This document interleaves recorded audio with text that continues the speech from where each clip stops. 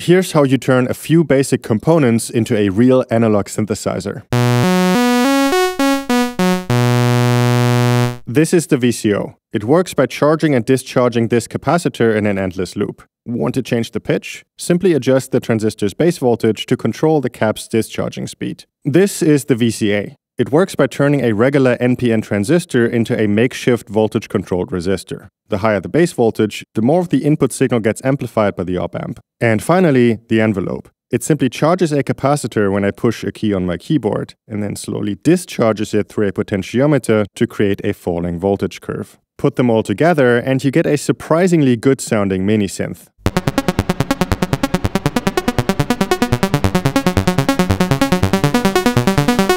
Want to try this yourself? We've created a new version of Labor, our all-in-one prototyping station, which comes fully assembled and with the Labor Scope add-on included. This way you can start building circuits right away, no soldering required. Labor Assembled is available now in the Erica Synths webshop. Links in the description.